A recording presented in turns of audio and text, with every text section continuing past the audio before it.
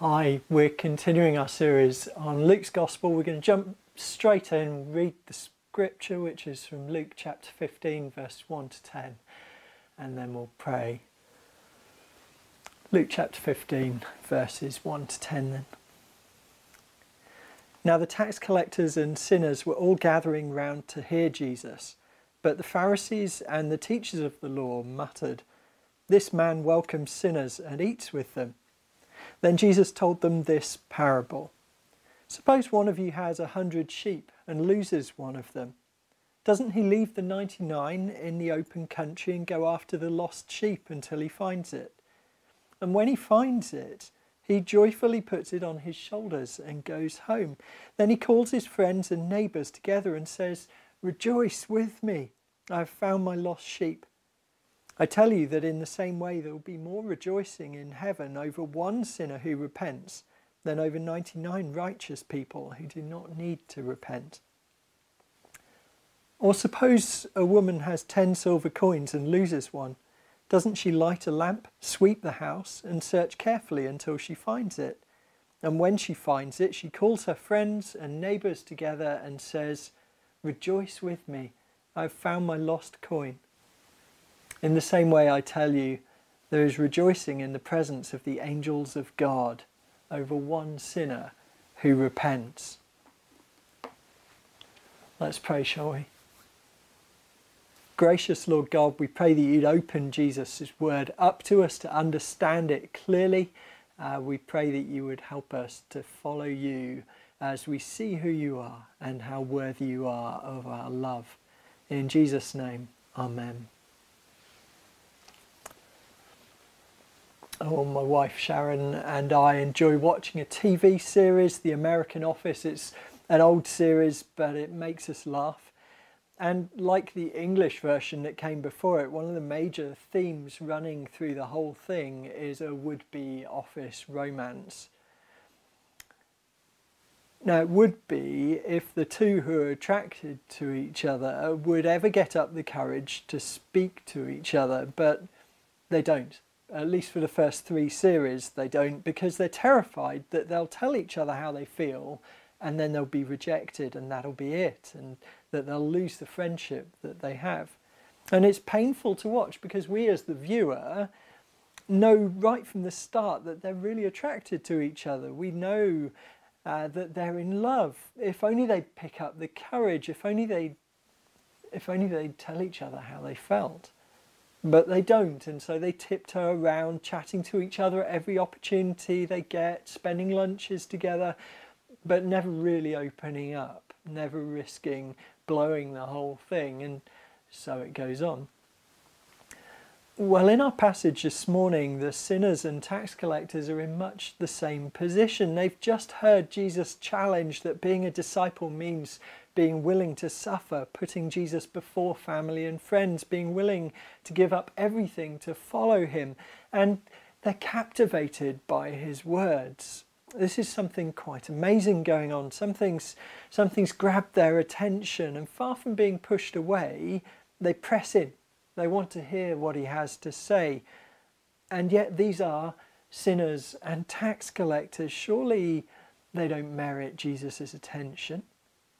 Now, they don't voice that, at least not in Luke's reporting of what happens. And in fact, perhaps it hasn't even occurred to them, but if not yet, it will soon, because there are the Pharisees and the tax collectors gathered round the crowd, and they're going to see to that. They stand round the edges of the crowd, muttering in verse 2, "This man welcomes sinners and eats with them." They're pretty confident, the Pharisees, that they're in, but these guys in the crowd aren't. They're definitely out. So why is Jesus wasting his time on them? Here are the damned, the lost, those who are beyond hope, unlike the Pharisees. They've put themselves beyond the mercy of God, surely. Well, if the tax collectors and sinners were listening to the mutterings of the Pharisees on that day, they've pretty much given up hope. Just as the hopeful romantic gives up hope when his mates tell him that he's got no chance, that she's out of his league, that she's already got a boyfriend and it's the Pharisees. I wonder whether you've ever felt like that, whether you've ever felt like you've put yourself beyond God's help, beyond his care and attention, that his attention's already gone somewhere more valid, more worthwhile than it's being on you. Perhaps you haven't formulated it quite like that, but when you think of God, you feel like he's distant, hard to please, like you'd need to do an awful lot to find him and convince him that you're worth his time, his attention, his care. Perhaps you've looked around and seen super Christians, the guys who seem to have it all sorted. Trust me, they don't. But you find it a bit discouraging. And when you try to crowd in and listen to Jesus, you have the feeling there are a whole bunch of people that he must be more pleased with. People who deserve his attention more, people he'd be better off giving his attention to. You just have the feeling that if God has a list of people he's going to pay attention to, you're a long way down it on the D list or the E list at best. Perhaps, sadly, you've been in earshot of the Pharisees stood round the edge of the crowd. You've been hurt by people muttering or passing judgment or suggesting that you aren't as worthy of God's attention. Well, Christians get it wrong, and sadly we sometimes do fall into bad habits or hurtful mistakes, and when we do, we need to repent and ask God's forgiveness, and if I've ever been guilty of that, then I'd ask your forgiveness right now.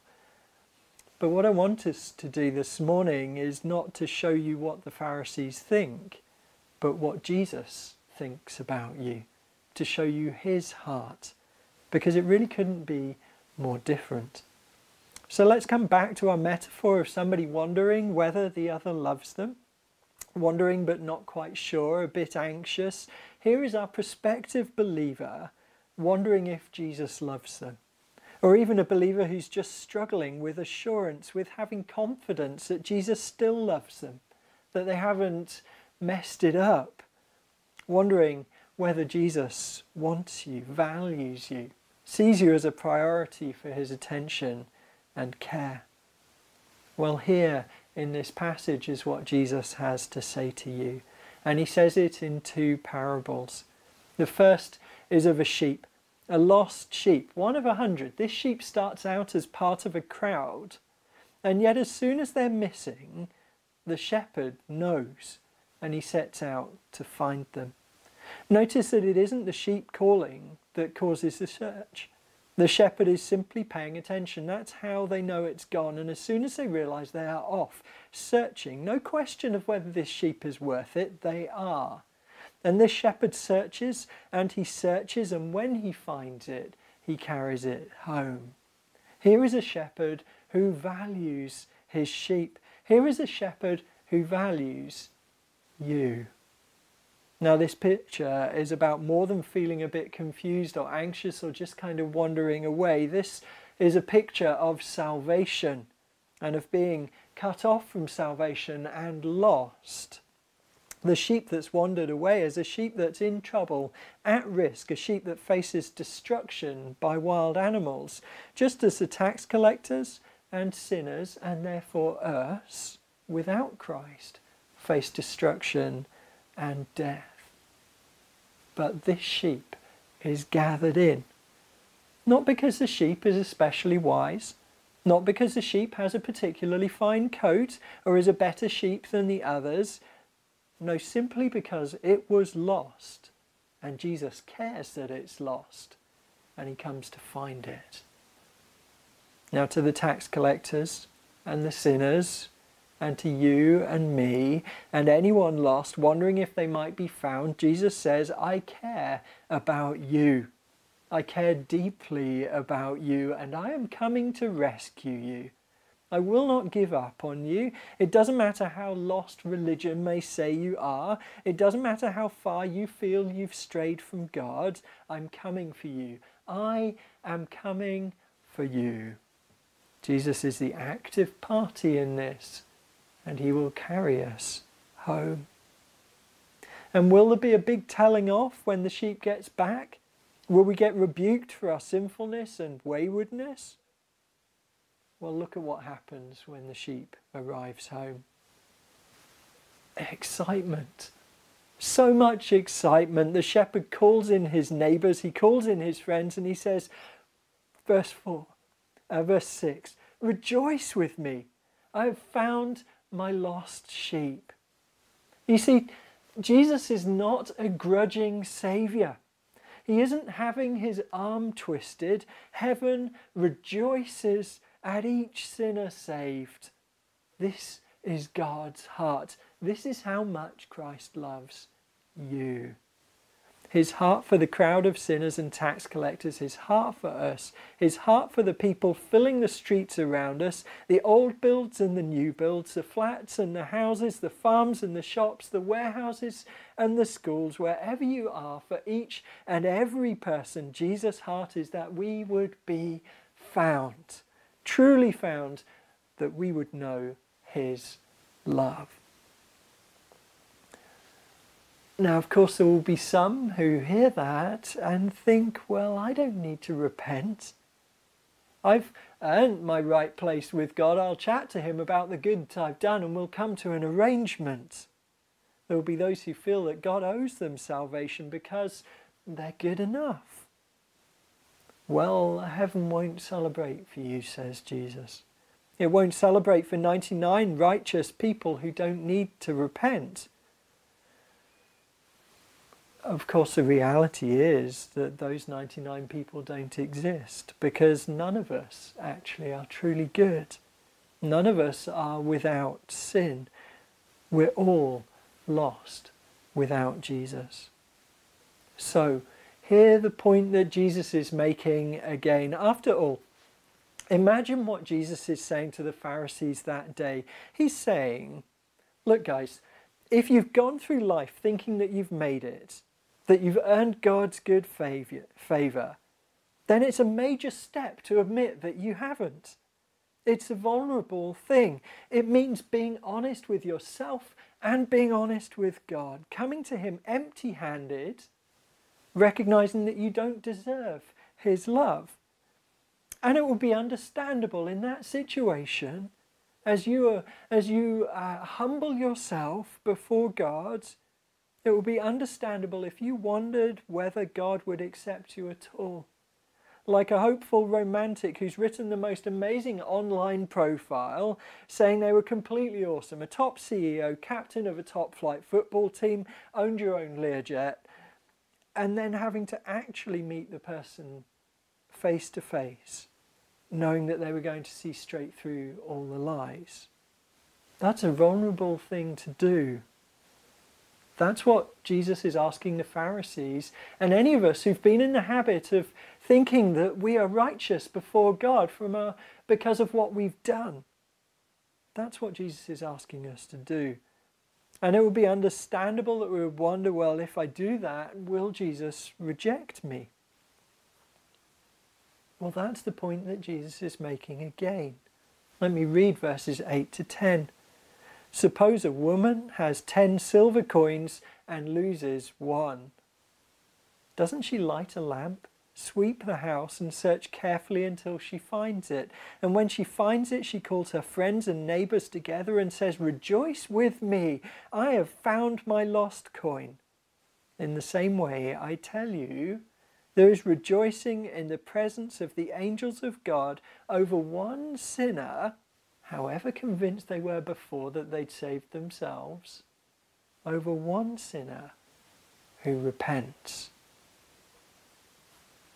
Brothers and sisters, no matter what your journey up to this point, let me encourage you to come to Jesus.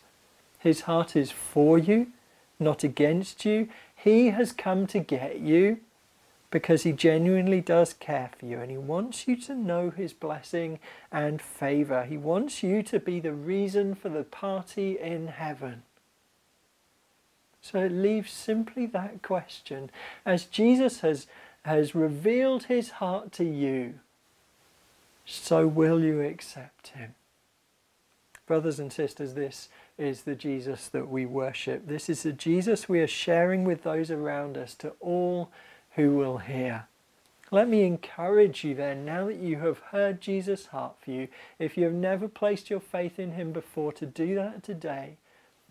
It doesn't need to be complex words. It doesn't need to be clever rhetoric. Simply place your life in Jesus' hands. It can be as simple as praying to him, Lord Jesus, I want to be your disciple.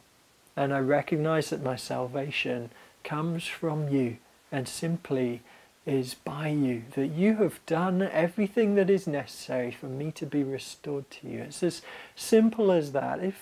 If you're not sure quite what to do, if you want to chat with us, get in contact with us through our church website, churchonthegreen.online. If you're a member of the congregation, just ring us up, have a chat with us, get in touch through the WhatsApp group. However it is though, I'd encourage you to seek out a brother or sister in Christ, part of our church, part of a good church near you, and just place your life in Jesus' hands. If you've been a believer for some time and you're wanting just to reaffirm, if you're feeling encouraged by Jesus' revelation, his revealing his heart for you, then praise God. We have every reason to be encouraged with how wonderful Jesus is. But we pray that God will bless you and that he'd help you to grow in your knowledge and your assurance of your faith this week. With that said, let's pray, shall we? Lord God, we thank you. We thank you that you reveal yourself in your word, that Lord, when we are doubtful, when we wonder whether we have placed ourselves beyond your love, we can come back to this passage and others like it in the Bible that tell us that you so loved the world that you gave your only Son to die for us that we might have eternal life. Lord, we see your heart, and Lord, we rejoice in how great your heart is for your lost, for us. Lord, we thank you that when we place our faith in you, Lord, there is a party in heaven. And so we are, Lord, we are ready, knowing that we are loved, to set out to live for you in discipleship. Lord, we know that won't be without cost, but we thank you that we journey with you in our discipleship. So thank you for all these things. In Jesus' name we pray. Amen. May God bless you this week.